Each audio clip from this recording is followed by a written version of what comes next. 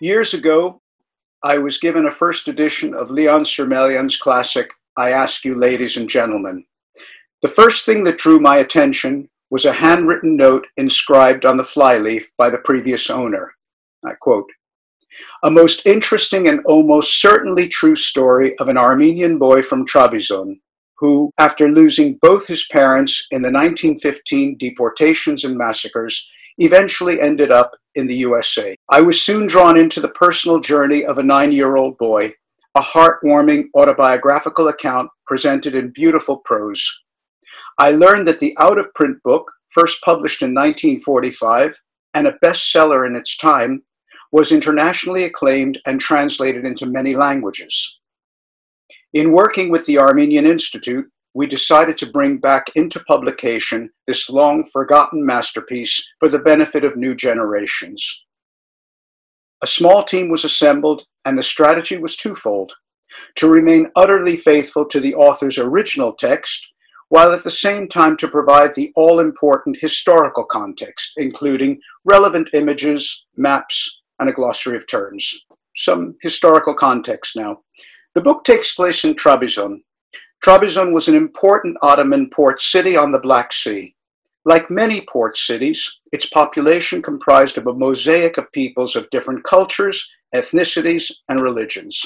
When Leon Surmelian was a child, the 19th century had recently passed into history, and the once great Ottoman Empire was undergoing a long, severe decline, with the loss of possessions and facing a host of political, economic, and social change. The Surmelians were a middle-class, urban, extended family headed by an entrepreneurial patriarch. They were well integrated into the fabric of a multicultural Trabzon society. Of financially comfortable means, education for both men and women was valued and emphasized. So why is this book so special, and why have we republished it? Surmelian's book is perhaps the most beautifully and lucidly rendered of the various autobiographies that narrate the experience of the Armenian genocide and its after-effects. Among the many inspirations that guided us throughout the republication was the author's own description of his work. I quote, "I Ask You, Ladies and Gentlemen, is strictly a factual story, the literal truth about my boyhood. I should like to see it publicized as the universal story, the timeless legend of boyhood. To regard it in any other light is to miss its point and significance. As a timeless story of millions of refugee children around the world, the work is as relevant today as when it was published."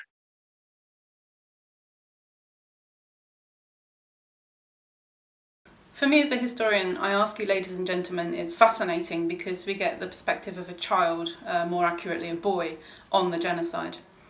Through Surmelian, we gain insight into the way that a young boy could steer his own fate and wield agency during the genocide. He manages to get himself taken in by a brigand at a slave market, and then finds a new, more conducive merchant to take him in when he doesn't like the first one. He then runs away and he dodges those who want to kill him on the road. He manages to find his way into a Greek village where he then stays with a Greek family as a Greek boy that he knew before the genocide. So this is a really richly layered tale of escapes, of seized chances, and of shifting identities that he assumes and then discards at the drop of a hat. There's a lot of walking and running and also scarpering, and we see Surmelian, who's only an 8 or 9-year-old boy, steering his own fate as best he could in the circumstances, as he continued to do then for the rest of his life. And for a historian, that's what's interesting, him steering his own fate.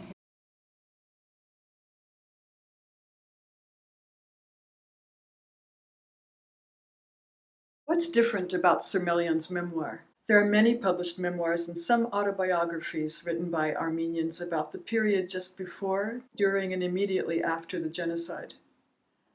Most focus on the experiences of the genocide itself, how the person survived and was helped to survive.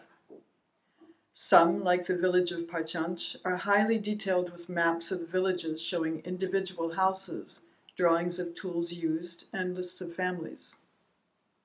Others are more personal and lively, incorporating experiences and relationships. In these, we learn about cockfights, blood feuds, descriptions of feasts long past, how and when to harvest.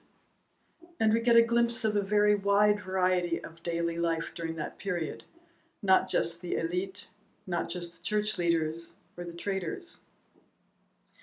The excellent series by the Zorian Institute, Survivors' Memoirs, also includes the unusual narrative of Bertha Nakashian Ketchian, In the Shadow of the Fortress, the Genocide Remembered. This story tells us about the lives of those who secretly stayed behind in the villages around Kharpert, how they hid, how they found food, and how some of their wealthier compatriots lived in full view during that same period in their own beautiful homes.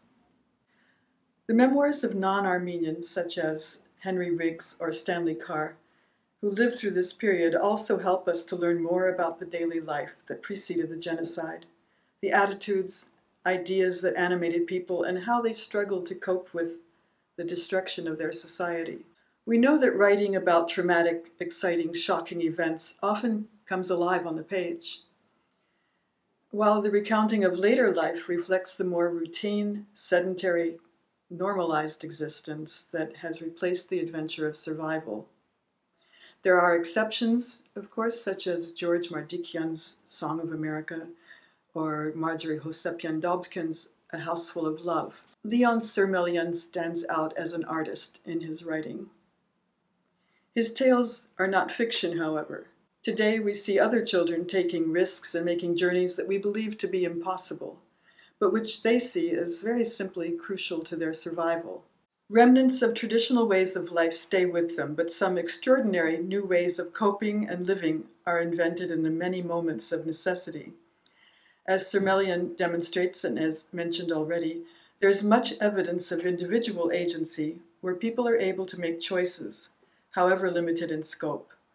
And I don't mean to insinuate that only those who are somehow more intelligent, more resourceful, outwitted their captors, but that for the very fortunate, there were moments when a particular response or action could bring a respite or even a change of fate.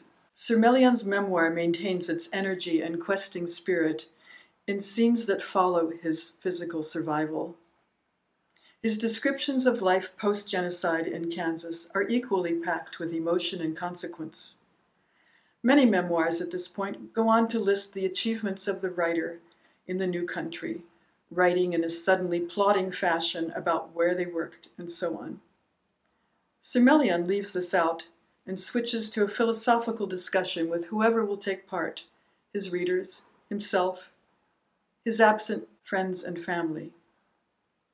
It must be significant that at this point, just before publication of I Ask You, Ladies and Gentlemen, Surmelian changed his name to Leon from Zaven, honoring his uncle, who was his childhood hero. The following is taken from chapter 24 of I Ask You, Ladies and Gentlemen, and gives you an idea of this kind of conversation. But I ask you, ladies and gentlemen, what can I do? When once upon a time the world was no larger than the little side street where I was born, where I led my armies to incredible victories on my spirited broomstick horse, when stalwart men in hobnailed shoes sold vegetables, carrying primitive weighing instruments with pebbles of various sizes for weights, and sang the praises of their string beans and eggplants and tomatoes and artichokes in booming, hearty voices.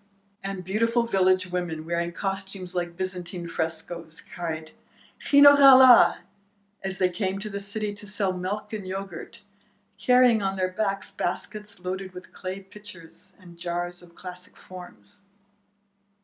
I ask you, what can you do on New Year's Eve in free and happy America when your playmates and schoolmates, the kids you grew up with, your companions in grief and joy, in hunger and misery, fellow dreamers during your dream age, are gone, lost? I must forget my past, the New Year's of long ago.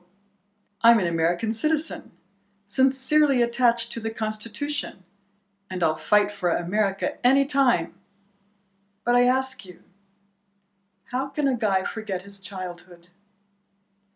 There are millions like me tonight in free, happy America, haunted by their early years, which are always, everywhere, the happiest. The world is full of sorrow and memories, of stories that cannot be told, of poignant images that have no stories. Forgive me, ladies and gentlemen.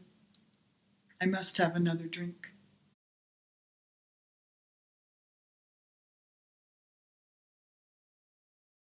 In the chapter entitled The Great Hoax, Surmelian describes his debut as a poet when he was a student at the Central Lycée in Constantinople.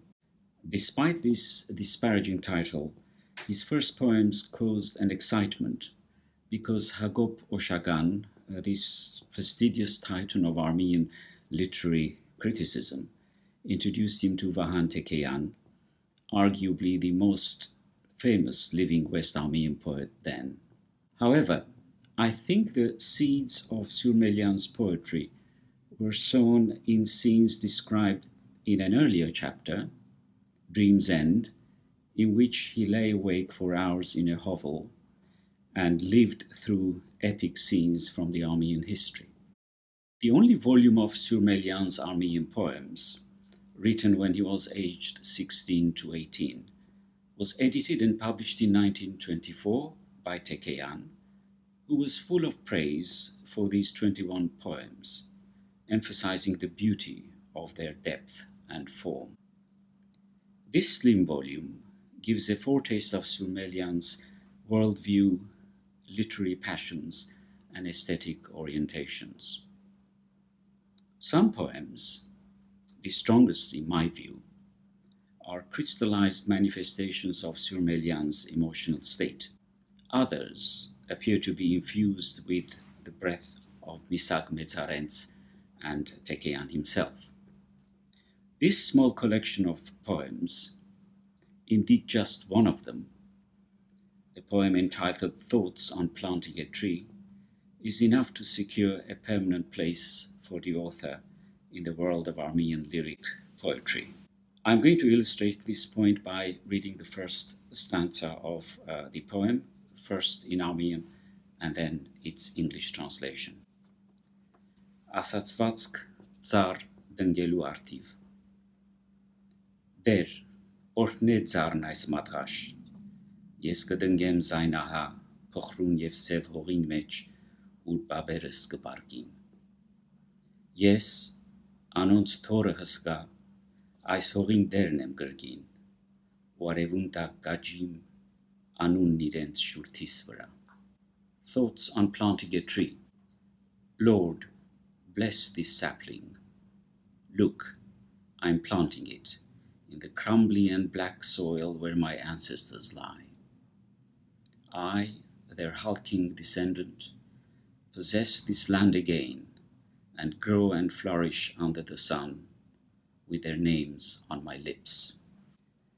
After his arrival in the United States, Surmelian cut all ties with muses of poetry and devoted his literary talent to prose. He left poetry, but poetry didn't leave him. In the words of William Saroyan, the book, I Ask You, Ladies and Gentlemen, is almost a lyric poem.